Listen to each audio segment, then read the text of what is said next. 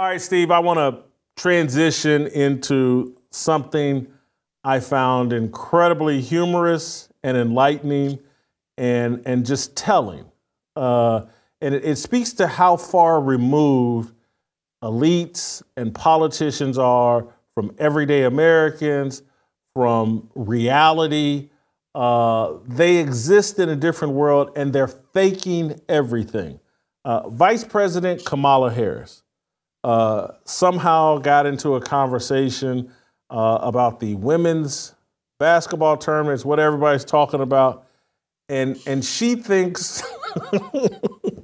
there were no women's brackets until 2022. You can't make this stuff up, how stupid these people are and how detached from reality. Let's play the clip of Kamala Harris. Do you know, okay, a bit of a history lesson. Do you know that the women's teams were not allowed to have brackets until 2022? Think about that, and talk about progress, better late than never, but progress, and what that has done, because of course when, I had a bracket, it's not broken completely, but I won't talk about my bracket. But you know what, just how we love March Madness, and even just now allowing the women to have brackets and what that does to encourage people to talk more about the women's teams, to watch them. Now they're being covered. And this is the reality. People used to say, oh, women's sports, who's interested? Well, if you can't see it, you won't be. But when you see it, you realize, oh. Whitlock, I'm beginning to think she spent about as much time focusing in on college basketball, specifically the women's game, as she does on the border. My God. Except the border's kind of important, but I half expected her to say something like, back in 1984 when I was at Howard listening to Snoop Dogg and NWA and The Chronic in 1984, I was wondering, my God, it's really unfair that the women, they just have to do a round robin, that they have to do shirts and skins and pick out teams after you get to 12 points. I don't even know what to say. I felt sorry for the guy doing the interview, because if you corrected her, that thing is not going to fly. That guy would just get banned from media. He'd get the Acho treatment. I don't know what to say. Look, it's not an important thing because it's only a sport. It's just a bunch of bouncing basketballs.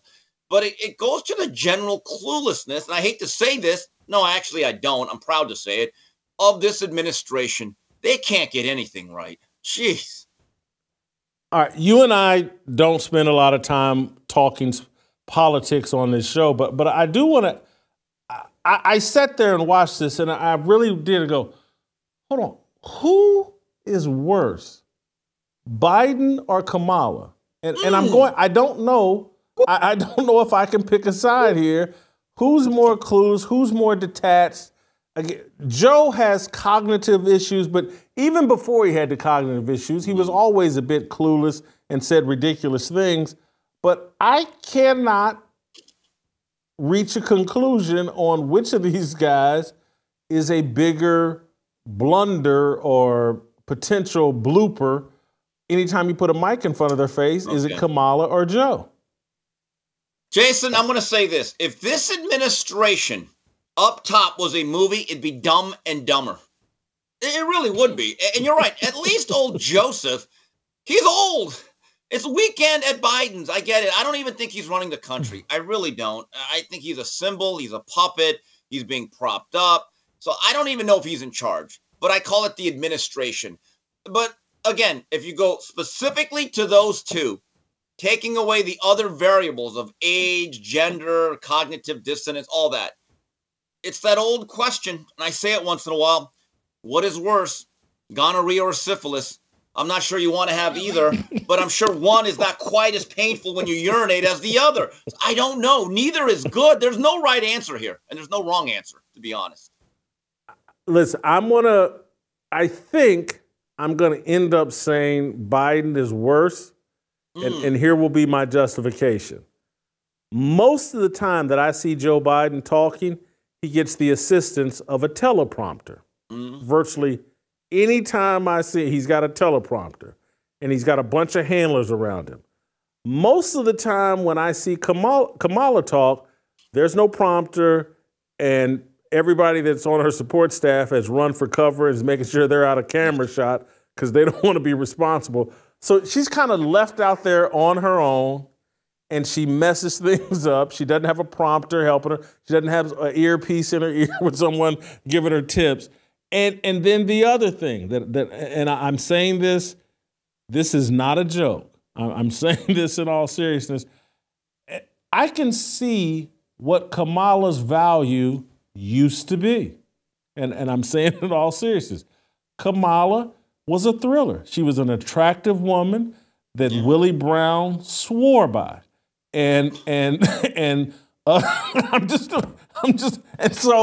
I can see what her value was and look, maybe she still got some game as it relates to that. So I can find her value. She was attractive, and for her age, she's still relatively attractive.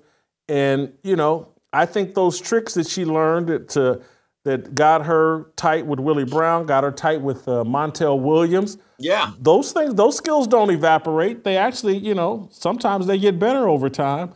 So, you know, she still has value. Well, yeah, they say experience matters. And yeah, that Montel Williams scene, I don't know what function that was. They were on a red carpet and they're taking pictures.